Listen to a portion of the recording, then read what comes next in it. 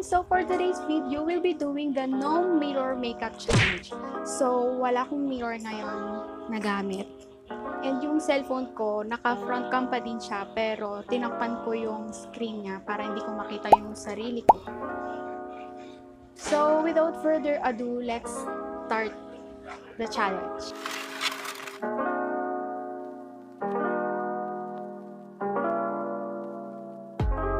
So yun, I already primed my face using the Luxe Organics Snail and Aloe Gel. So pinagmix ko lang yung dalawang foundation dito sa mixing palette. Medyo kinakabahan ako kasi wala akong mirror, hula-hula lang tayo. Okay.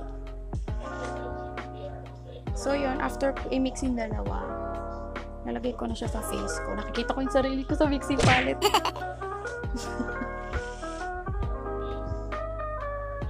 Lalayo ko na lang sa akin. So, after nyan, meron tayong sponge dito. I-blend lang natin. Naging tutorial. Challenge nga to, diba? Mukha yung itsura nito. So, ayun, wala akong idea kung okay ba yung pagkakalagay ko. Pero tuloy ang laban. So, magko-concealer na ako using this Maybelline Fit Me Concealer in the shade Fair 15. Lagyan na rin natin yung mga lids natin. Hindi ko na-feel kung nalalagyan ko.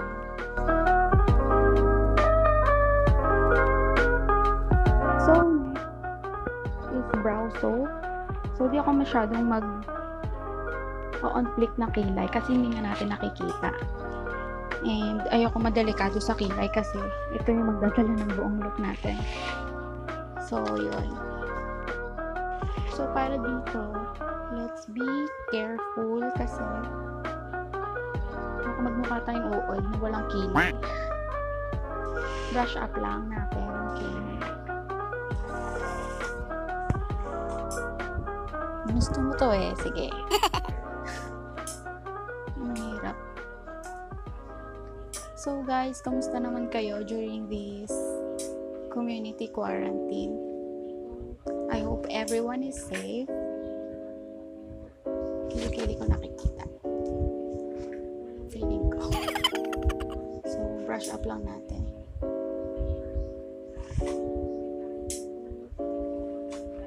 Kabila. Ayan, hopefully maganda siyang tignan sa camera. So, iset natin ng powder yung...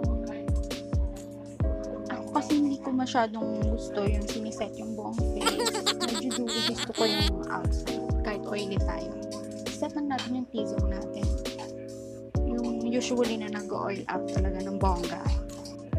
I'm using this coty airspun in the shade translucent. Transfer ko lang sa lalagyan ng Nichi daw. Kasi yung original na lalagyan, sira yung sifter. So, yun.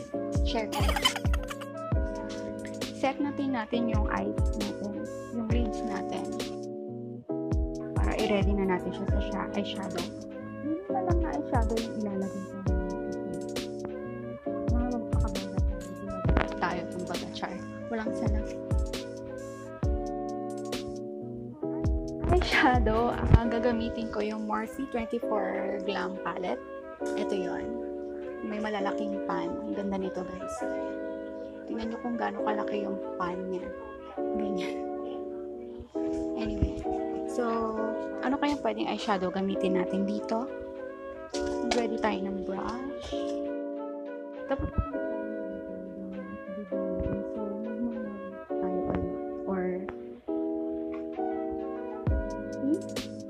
medyo pink yung peg natin. So, eto, gamitin natin ito. All over the lid. So, ilalagay ko lang siya sa buong lid.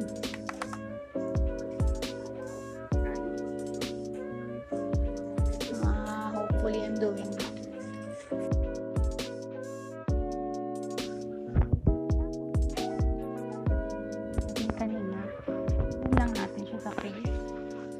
walang harsh lines.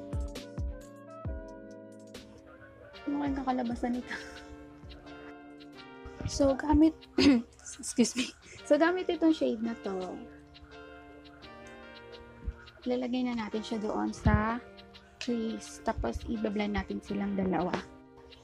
Medyo challenging lang gamitin tong palette na to kasi ano siya, pigmented siya. Pero, madali lang naman din siyang i-blend. Kaya lang, pag hindi mo na control, of course, obvious na sobra siya. So, medyo magtatagal ako dito sa pag-blend to make sure na blended sila. So, yun, eyes were done. Magka-curl na tayo ng lashes and magmamaskara. Sisiw lang to, kung walang mirror. Sisiw lang. Yabang. So, ayun, let's go. Mga 100 pumps. Charot. Basta pag na-feel mo nagtatouch na siya sa dito mo, sa brow bone mo, siguro okay na yan, pero gusto ko pa.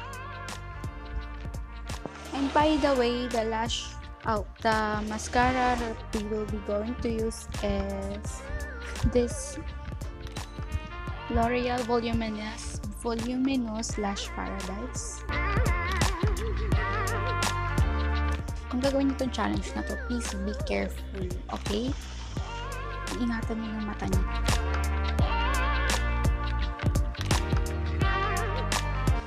So, using the powder brush kanina na ginamit natin, hindi ko makita yung powder. Just wipe lang natin yung under eye natin. Para if ever may fall out, mag-swipe natin siya. Okay, so may mirror yung blush natin. Sarado natin for security. For security. Kung gagawin tong challenge na to, much better to dahan-dahan lang ang pagbablush. Baka magmukha tayong lasing te. Meron namang drunk blush na tinatawag, pero baka naman masobrahan. Lagyan natin ang ibang natin ng konti. Okay. And the other side.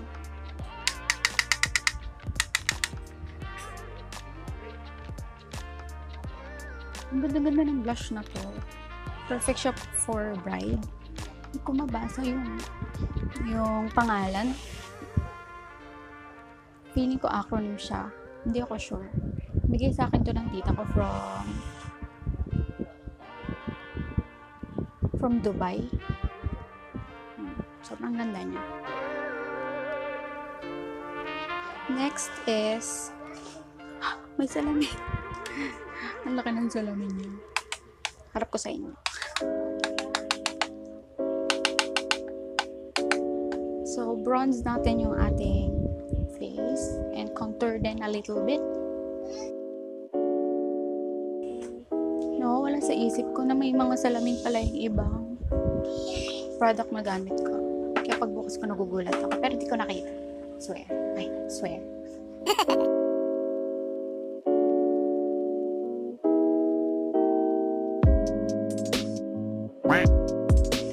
Sana hindi ako mukhang nilublob sa putik dito.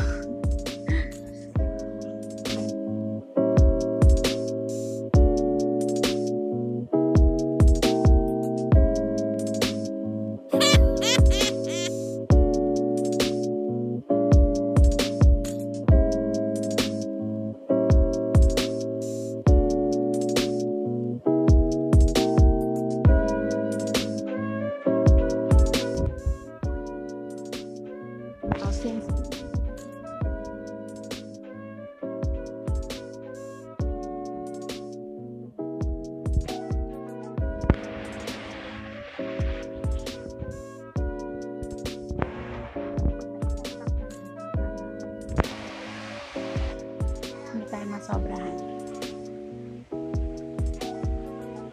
Kung ako nakikita sa camera kung gaano ka-tinted itong highlighter na to.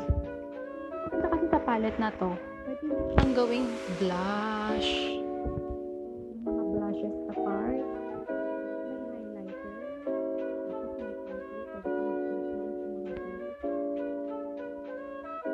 Hindi lang siya eyeshadow palette. Pwede mo siyang gamitin sa kahit ano. Basta creative ka lang. Lagyan din natin yung inner corners natin. Itong shade na to. Be careful lang. Ayan. I-blend nyo lang para hindi siya parang nakatatak doon. Alam mo talaga, alam mo yung itsura. Siyempre, hindi pwedeng mawala yung lower lash line natin.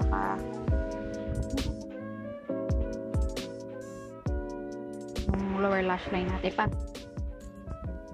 And then after that, mag-aano na tayo. Proceed na tayo sa lips. But then first, I'll be putting this shade first. Yung ginamit natin sa lid natin kanina. Tap lang para di masyadong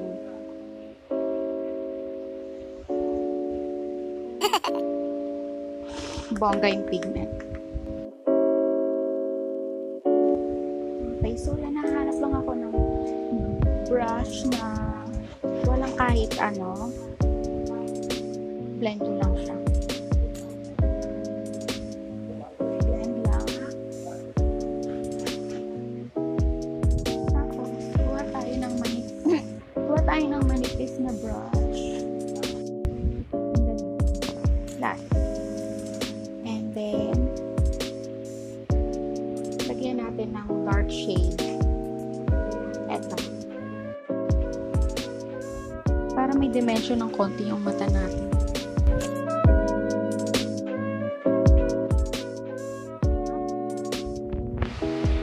Para di mo kampalaban yung look.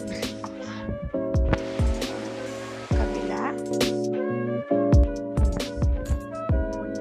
Tsura niya. Balik i-blend natin ulit yung nasa ilalim.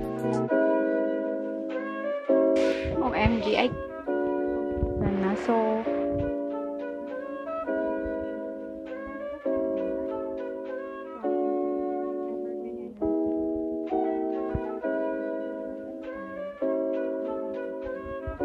wait lang ng lips.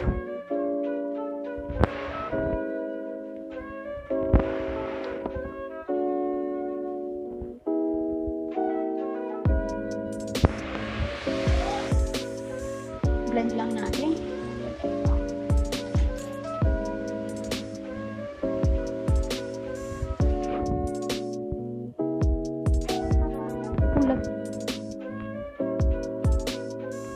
Medyo may shimmer ng konti. Konti lang naman. So for that, itong shade na to. Sa gitna.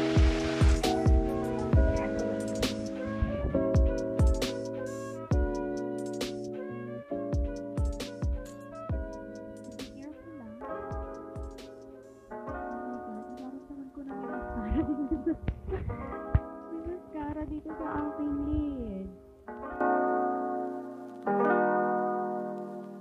So, magpa-reveal na. Nakabahan ako. And at the same time, excited din. So, I'll be right back. I-reveal na natin yung pagmumukha natin. Okay, so, andi dito yung pinakamalaking salamin na meron ako. Ayan. Sabay-sabay. Itsura ko. Hindi ko alam kung may tumatawa na ba.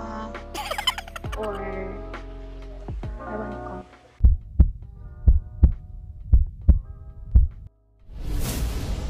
Oh my god.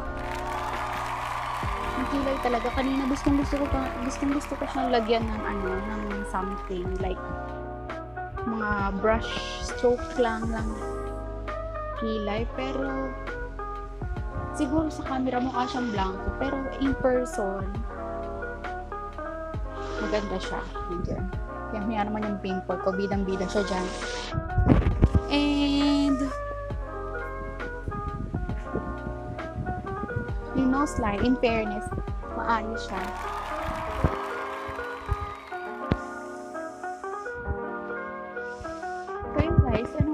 masasabi ninyo. Just leave a comment down below kung ano masasabi niyo sa look na to. So, ayan, nakikita ko na siya dito sa camera. Does it look bad? Yung kilay lang, mukhang talaga siyang blanco, pero sa tingin mo ba? Parang may kulang talaga siya sa bandang kilay, pero overall, gusto ko siya. Pero medyo tsaka lang dito sa dulo ko na. Tapos kung nilagyan ko siya ng something dito, parang medyo may buhay siya ng konti. Parang na-imagine ko compare sa wala. Mas okay siya nung nilagyan ko siya ng something sa gitna.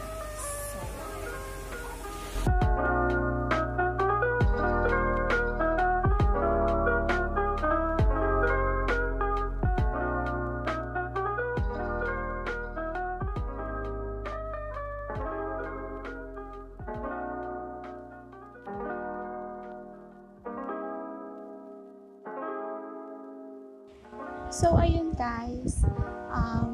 Ito na yung final look natin. So, kung ano man yung masasabi niyo sa look na to, just leave the comment below. Feel free.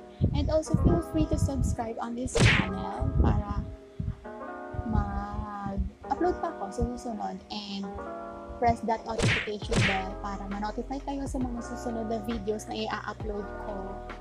I'm trying to upload weekly. So, please support naman. So, ayun guys. Please do leave a comment below, like this video, and share. Sana mas dumami pa yung subscribers natin. And yeah. Thank you so much guys. See you on the next video. Bye-bye!